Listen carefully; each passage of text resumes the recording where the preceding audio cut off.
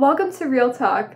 This is a series dedicated to speaking openly about topics that college students are passionate about and encourage students to not be afraid to use their voice for topics that are important to them. So as you can see based off this title, this first Real Talk is touching on a very sensitive and serious topic that I feel is so prevalent right now for so many college students. Today we're going to be talking about prioritizing mental health in college, and I'm going to be sharing a little bit about my mental health journey. And ultimately, I just want to disclose this to you that I'm not trying to tell you what to do or that this will help you in your particular mental health journey, but ultimately this is just to help be an outlet and reach out to students that are struggling with mental health, no matter what that looks like, and that this is an open, welcoming, and safe space to share that and talk about it. Mental health was never an issue for me until I went away to college for my first year. I just remember always feeling this increased level of anxiety and depression, ultimately because I wasn't really happy where I was at the time. Just with a combination of academic pressures and being unhappy with my current environment where I was, on top of, you know, all the anxiety and the pressures as an incoming freshman, with living with roommates, not being home, not being in the same environment that I'm used to, making new friends, adjusting to a new school atmosphere, even starting small talk with friends that I met and even new friends or even new classmates, new people. That's what scared me the most, and that's what honestly brought up such great anxiety in my heart and in my mind. The biggest thing for me was I always felt stuck and trapped, and I always felt like a completely different person whenever I was experiencing something along the lines of anxiety and depression during my first year of college. Mental health ultimately negatively affected me physically, mentally, emotionally, and spiritually. I never really cried and felt so anxious to the point where I was forcing myself to go through this never-ending cycle day in and day out. I literally remember my last day on campus. At that time, I didn't know that. But I was under so much anxiety, so much stress, basically feeling super depressed and just totally drained and worn out. The last thing I wanted to do was go through one more class and then just come home late. That was the last thing on my mind. I was just so spent, so done. So I literally bought lunch. I went to the Catholic campus ministry office where I was hanging out with my campus minister and some students and had some friends come in. But even when I was just sitting there trying to relax, trying to eat, trying to just keep myself physically nourished, even though I was under so much stress, I literally just was so anxious and so depressed, and I was texting my mom, and my mom was like, just get on the next train home, just come home, we'll talk about it. So in that moment, I was just very quiet. I was just like, hey, like, I gotta go, I'll see you guys. I remember hopping into the Uber and just looking around campus. In the moment, I felt trapped, but as I looked out the window and saw like myself driving past campus in that Uber, I just prayed. I prayed just to be heard and for an openness and a boldness to just hold nothing back when I was going to talk to my parents about it when I got home. In that moment, I just sensed the Lord calling me. This was time. This was time to take a step back and just entrust myself to Him with whatever was coming in this semester off, even though I had no idea what was coming for me. I reached out to my campus minister, who I was just in the office with a few minutes before leaving campus, and my parents and some of my close friends, my pastors, just letting them know that I was in a really rough spot mentally and just needed prayer. I didn't know where to go. I was just like, I have no idea what to do. I just needed to get away from campus. I just knew I needed to just take a step away. whatever that looked like for me. I didn't know if it was just for the weekend. I didn't know if I was going to be going back into this never-ending cycle of just, okay, like it's the weekend, recharge, try to do whatever, and then come back and do the same routine week in and week out. My so-called last day on campus was a day where I was ministered to in such a huge way. I remember in my head knowing that my parents were so like not for like taking a pause with school, because I guess they just saw it as like, oh, like she's never gonna go back to school again if she ends up taking a break.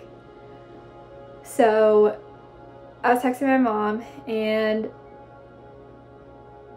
the moment that she asked if I wanted to take a break from school, I literally just lost it on the train. I bawled my eyes out. I was just like, oh my god, is this actually happening? Like, something was happening with like some divine intervention.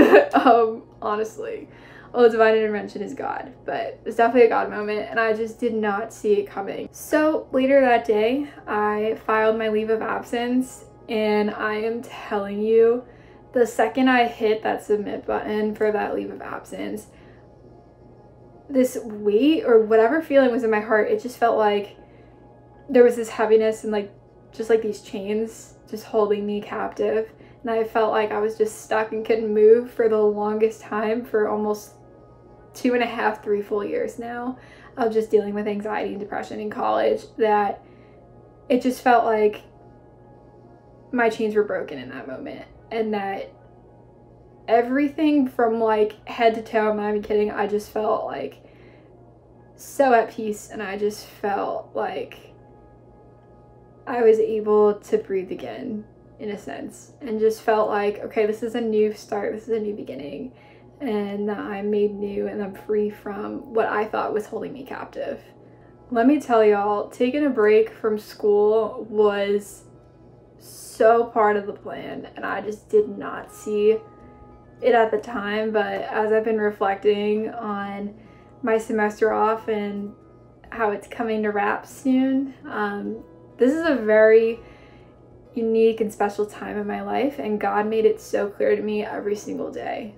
I knew that it wasn't going to completely take away anxiety and depression. Did I still feel anxious and depressed at times? Of course, yeah. It was very clear and very evident what the Lord was doing and showing me and teaching me so many things about my faith, and just really bringing me back to the heart of why He's the foundation of my life, and showing me through experiences of what life is like if I didn't have Him. I really want to stress this as an important point here. Asking for and seeking help is certainly not a sign of weakness, but a sign of strength. So last year I started seeing a Christian counselor, and each session has helped me immensely with not only learning how to work through my anxiety, but also conquer my mental battles with incorporating spiritual practice of prayer and encouraging self-care. I'm gonna be super honest here. At first, I did not even think much about seeing someone to talk about my mental health, but if it wasn't for my mom's encouragement with just seeking that help and talking to a professional, I honestly probably wouldn't be where I am today in my mental health journey. To any college students out there, I really want you to know and assure you to not be afraid to be vulnerable with the people that you trust. They love you, they care about you, they want to help you. So there are people here to support you and that are in your corner. I just heard this recently at a holy hour that I was at this week. This was the verse, this was it. So I'm going to drop it right here from Matthew chapter 11, if you want to read along. Matthew 11:28 says, "Come to me, all you who are weary and burdened, and I will give you rest."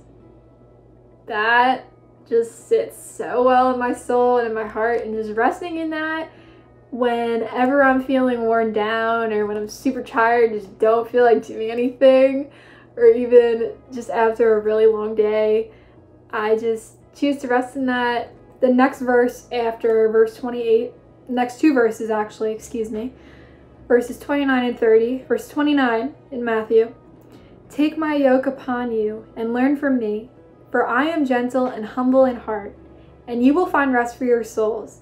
For my yoke is easy and my burden is light. Sometimes I'll read the scripture and I'll be like, what does that mean?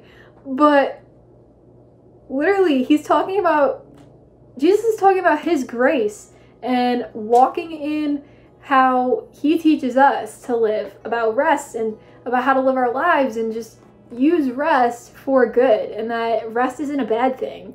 He knows our need for rest.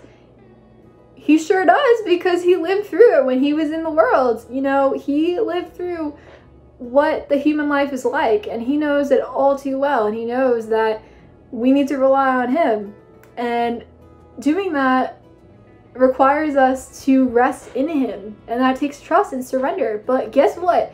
It is all worth it. Taking a break from academics for me meant time to recharge, realign focus for the future, or major change in my major of study, personal life changes, reconnecting with loved ones and friends, regaining freedom to put myself first. I found myself leaning more towards spiritual practices like prayer, personal devotions, and attending Mass regularly every week during this season in my life with the semester break.